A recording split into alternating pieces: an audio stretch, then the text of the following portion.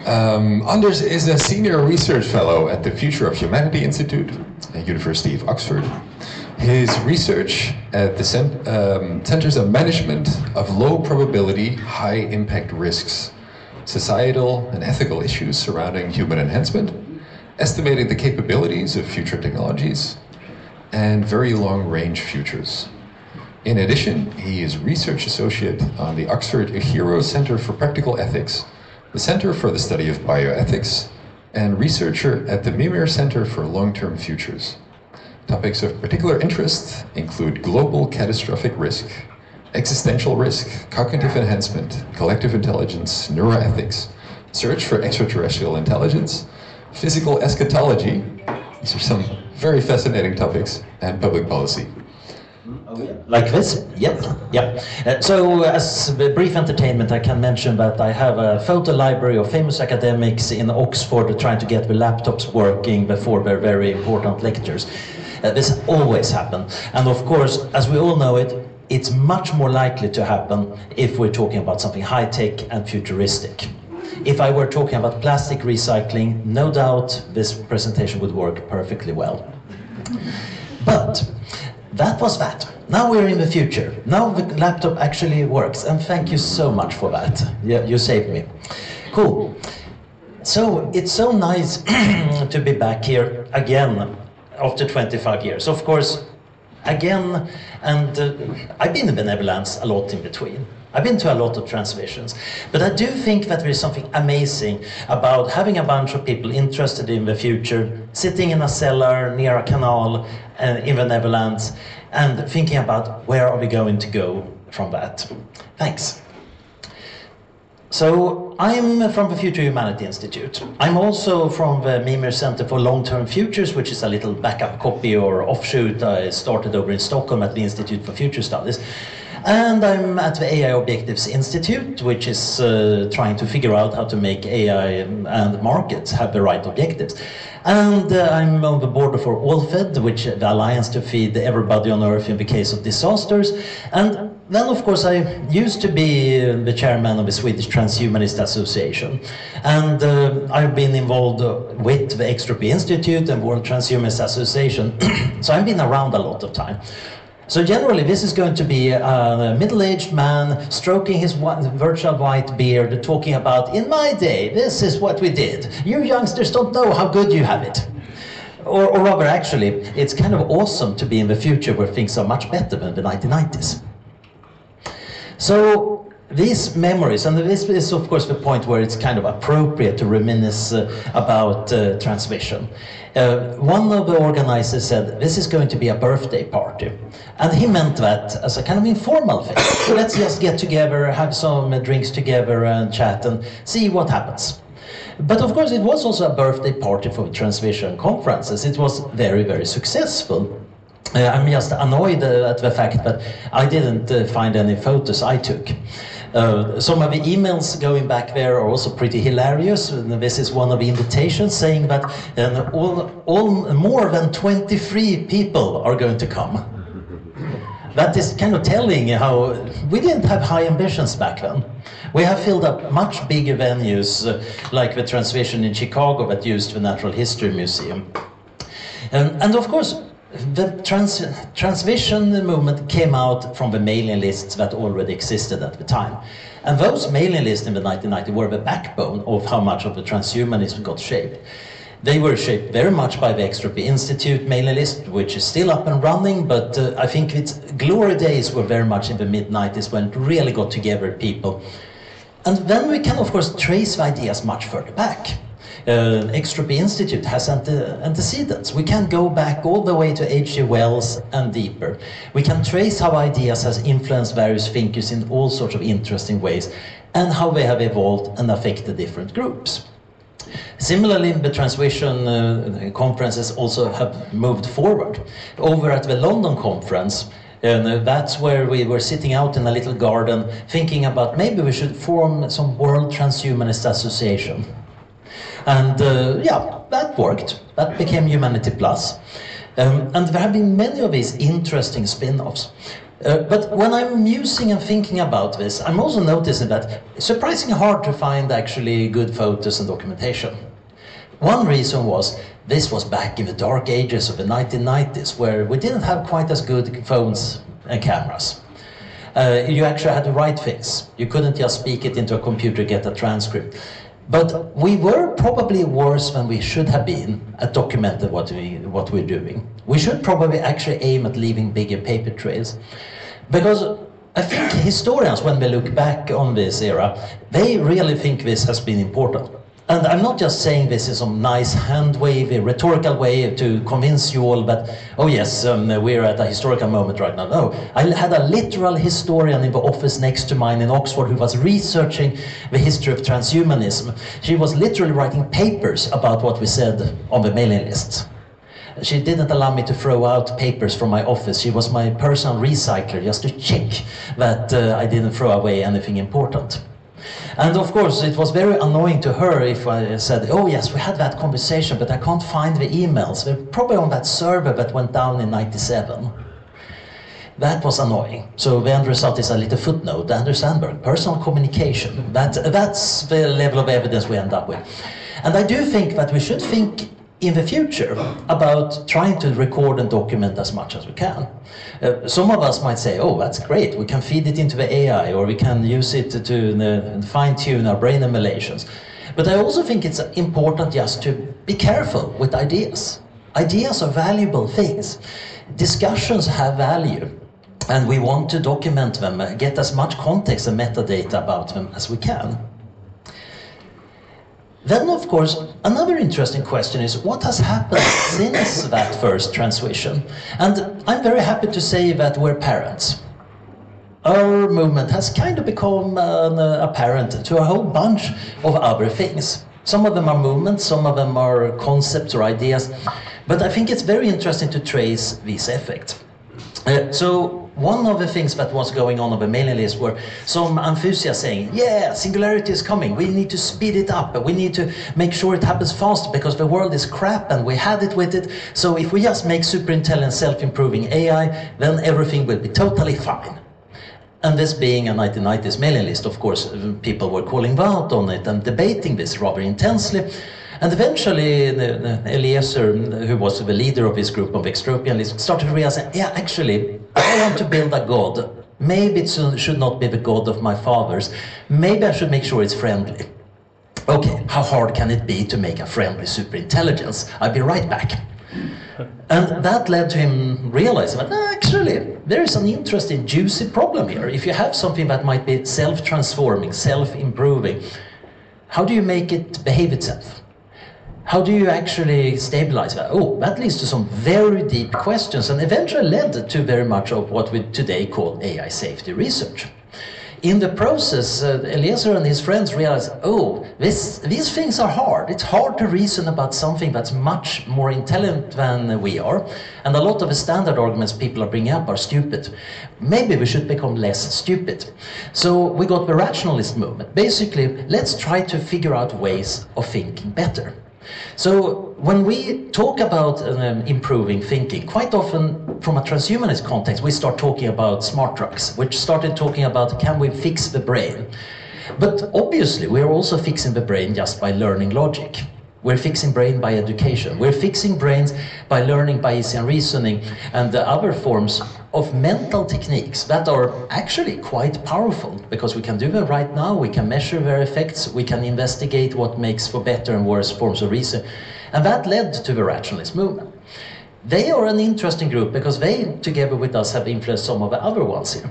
Another interesting side effect of being a transhumanist is that you think that the future could become radically better in various dimensions. Not just one dimension. It's not just that we live longer in the future. Most people accept that if life extension goes well, we're also going to have a radically different future in other respects too.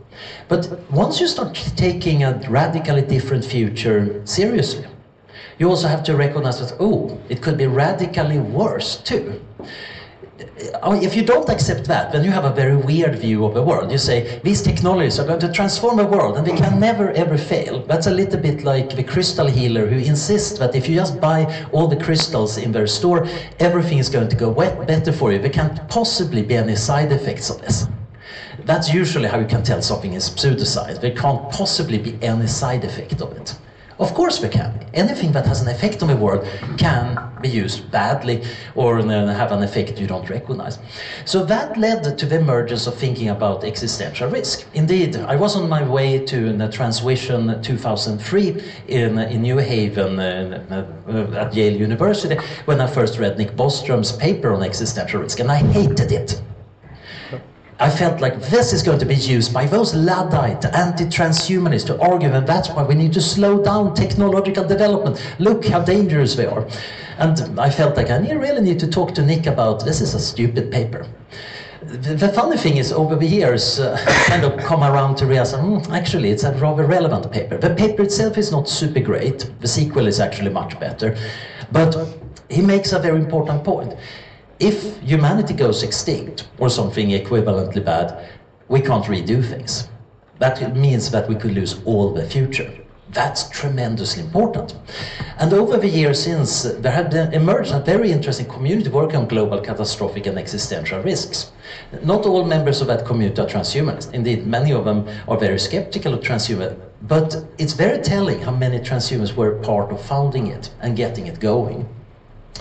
And of course, this is closely tied to what we do. I'm using our own institute, the Future Humanity Institute, as an example, but there is a whole bunch of research institutes in academia studying questions closely related to transhumanism. Some of them studying transhumanism directly, some of them looking at transhumanist questions like we do, and that has also been borne a lot of interesting fruit. Perhaps the weirdest, the most interesting thing that happened was the effective altruism movement. So that kind of began in the office next to mine. Some philosophy students were having tutorials about Peter Singer's ethics and realized that, yeah, his argument for why we should give away the money we don't need to help the global poor is totally valid. It's a good idea. Why don't we actually do it? And these were unusual philosophy students. They actually went and did it. And then we realized that actually every person we convince that this is a good argument, maybe there's not that many people, but it still makes things better. Let's try that. Actually, where should we give the money? Well, we could give it to some random charity, but different charities are differently good. Which ones actually produce the most good per dollar? Let's investigate that. And they found some ways of comparing that, at least in some domains. It's somewhat doable when you think about healthcare. It's much less tricky, it's much more tricky in other domains. But at least when it comes to health, you can see that certain interventions can be literally thousands of times more effective than other interventions. Prevention, for example, is typically much cheaper than a cure. So if you focus on preventing something bad, it's much better. So that then led to setting up an organization helping people give away money they didn't need, an organization for evaluating charities, and then it grew into this movement, the effective altruism movement, that has branched out and become very interesting, and in recent days somewhat controversial. But the most interesting thing here is, in many ways, they are the same people as us. In fact, there is a fair bit of overlap. Indeed, many people who back in the 90s would have become transhumanists and been at the Transvision conference today end up at the Effective Altruism Global Conference. There is also a lot of lively conversation about human enhancement and whether that is a cost-effective way of improving the world, etc. I'm very happy to be part of it. So the interesting thing about the effective altruism movement is that in some sense the youngster in the family that takes up a job and starts earning more than his dad, and the dad is both a bit proud and a bit annoyed at that fact. All the attention is going to that kid. What is he actually doing? And I would generally say a lot of good, actually. It's literally saving a lot of lives. It's doing a lot of good stuff in many forms that are totally mundane.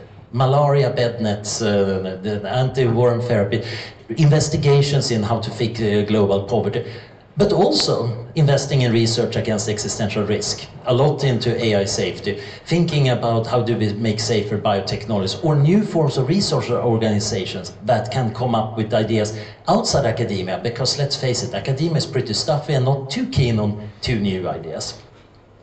Another thing we discussed a lot in the 90s were in the digital currencies and encryption. And basically the idea was, so eventually we will just come up with a digital currency and it's going to be so good, everybody is going to convert the money into that, governments can't tax it, and then the libertarian utopia ensues.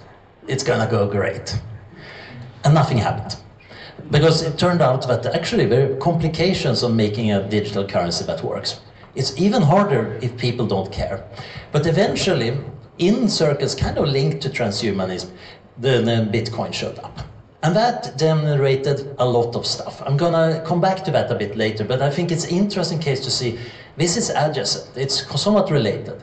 It made some people in transhumanism surprisingly rich, and it also caused all sorts of weird headaches, showing that just because you think a technology might have certain effects, doesn't mean it will have that. Not even when you try to design it with particular aims in end. Another technology we discussed a lot back in the 90s were prediction marks. Here I'm just using Manifold as logo as an example. The idea that you can get people together when kind of bet on future things to improve forecasts. And that was an idea we were talking a lot about and implementing early forms. Today they exist. They're still not the full version because of various American rules on gambling. You can't actually use real money, which would probably improve performance, but we've shown that it worked really well. And a related idea, super forecasting, had turned out to be a surprisingly good improvement in our ability to forecast. Now, where am I going with this? Well, generally it seems like we have a lot of progress here in terms of actually inspiring people, getting people to take some package of ideas and develop them further. And we quite often have rather good relationships with these groups. But it's also an interesting question what we should be doing here. So that's something I want to leave you with from this slide. Okay, what should we do? Should we just be the proud parents wondering what the kids are up to? Or are we going to say, no, we will still want to be relevant? It's super important that transhumanism is still part of this slide, even 10, 50 years in the future. What are we actually trying to do? And I think that gets to the question, what is a movement? Is it about our friendships? Is it about having a group that gives the members mutual support? Might it be that, it's just about ideas, or is it about creating social changes of various kinds?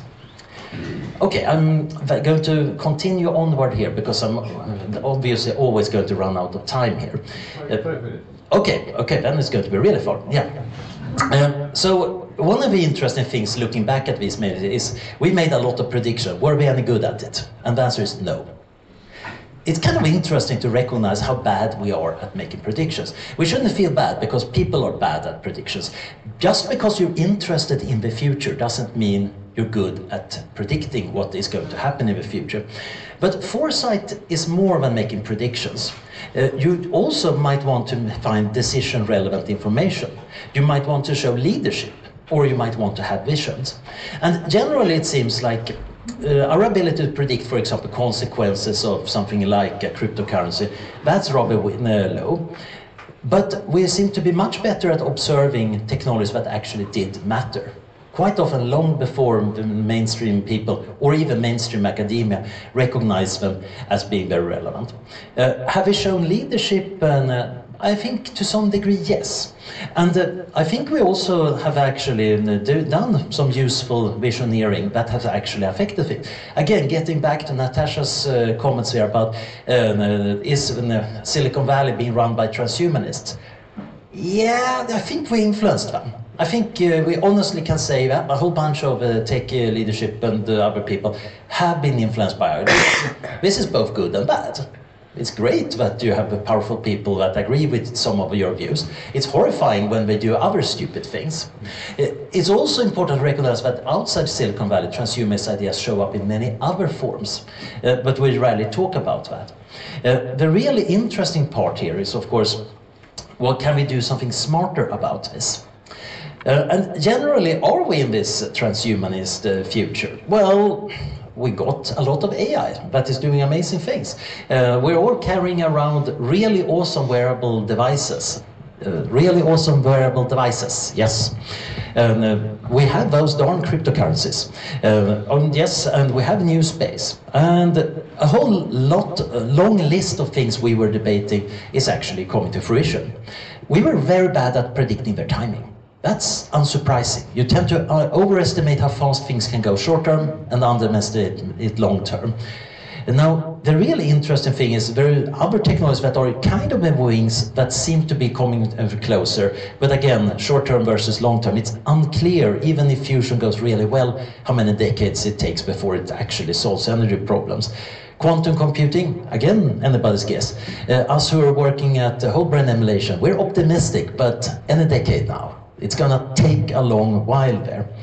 And the interesting thing here is, of course, that our prediction ability is not important, but our ability to kind of go out and get jobs, start companies, or do research has actually shown quite a lot of influence on making this transhuman future happen. And that gets to perhaps my main point. So in Greek mythology or concepts of time, there are 2 or 3 different ideas of what time is. There is chronos, father time, linear time that you measure with your hourglass. And then there is kairos, opportunistic time, the right moment. Just when something happens, you do the right thing. There is also another one representing eternity, but he's not relevant right now. The interesting thing here about chronos and kairos is, of course, we should be trying to think about where we can use kairos. We think ahead. We try to have foresight. We try to show leadership. We try to do the sensible thing. And sometimes there is an opportunity where you can exert that influence, and then you should be ready. You should feel that you are able to act, and you act. This is easier said than done. It's very easy for me to be a motivational speaker. It's tricky to do. But we have demonstrated that sometimes we do step up.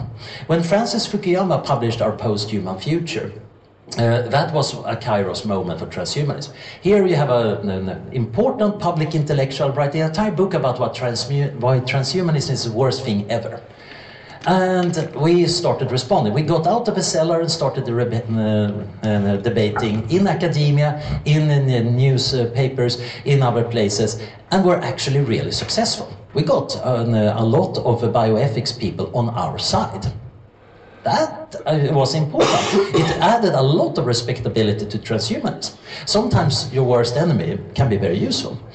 There was a kairos moment last year when ChatGPT arrived, and suddenly a lot of people realized, oh, artificial general intelligence is way closer than we previously thought, and very different groups try to grab it. You can flub a kairos moment. Sometimes a crisis happens and you're not ready for it. You're just not looking ready enough. But I think we should use our ability to think ahead, and we should think about what are kind of expected moments that could happen that we should try to do. A dramatic demonstration of longevity in a mouse, maybe in some enormous accident with AI, maybe some interesting breakthrough in biotechnology. What do we have ready to immediately tell the journalists about that? What do we do when we show up at the lectern to give a talk about the philosophical meaning of it? That might actually change the course of history. So, at the end here, thinking about what are the key points I'm trying to make? Well, one is of course, that we want to increase the chance of good stuff happening and reduce the chances of bad things happening. And in order to do that, we need this understanding of the limits of our prediction ability, but also the power of us influencing ideas long term, the power of foresight. The second part is, of course, well, we also want to make sure that we succeed with our values. And this is where I think we've been slightly less successful. At least in Western civilization, pessimism is very prevalent. It's on the rise. A lot of people think the future is dark and gloomy, and there's nothing to do about it. But we are optimists. We think the future could be glorious. We think also that we can impact the future. And that combination is important. It gives us a sense of agency, which is at the very least psychologically healthy, even if you happen to be wrong about your ability to influence the future. But even more important, it actually makes you want to go out and do something about it. But I do think we need to work more on building holistic, positive visions of the future. The future can be more than just some nice cartoon of solar punk. That's nice, but we can probably do much better. And this is where we might want to make use of our network of the adjacent movements and ideas. It's not just about a standard future. After all, as transhumanists, we know there are many, many possible futures, many possible post-humanities and goals. And I think we should be pursuing showing these visions, showing that they're positive. Because if there's one thing people who don't like transhumanism think, it's that they have a picture of what we want that's very different from what we actually want. And we need to become much more clear and maybe poetic about explaining that. Thank you.